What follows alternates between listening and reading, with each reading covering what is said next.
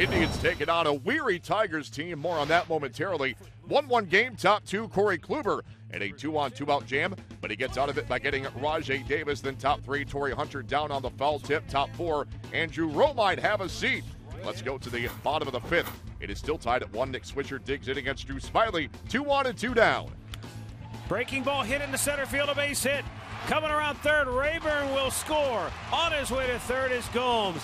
Nick Swisher delivers a 2-out RBI single, and the Indians lead it 2-1. But the Tribe not done there. The next batter is Jesus Aguilar in search of his first career hit. He's going to get it right here.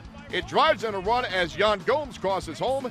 Indians put a pair on the board as they lead it 3-1. Same score, top 7, but Kluber in a second and third 1-out jam, facing Rajai Davis once again in another big spot. This time, Rajai wins the battle as he sends it into left center field.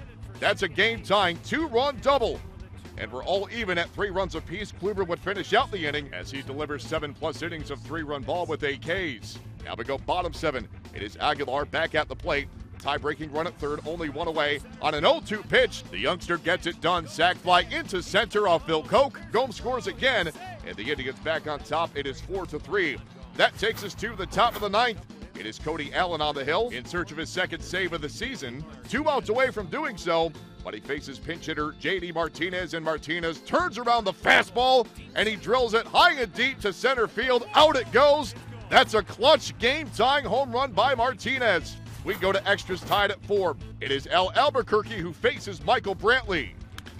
Brantley with a drive deep down the right field line. Gone, and the Indians win it. Oh, baby, what a feeling that's got to be for Brantley. This Indians team that has been struggling snaps a 4-game losing streak with a walk-off win here against the Tigers. First career walk-off home run for Brantley as the Indians take it 5-4-10. That snaps the Tigers' road winning streak at 11 and overall winning streak at 6. The Tigers arrived at Progressive Field just 3 hours before first pitch due to travel delays from Boston, where they completed a sweep of the Red Sox on Sunday night.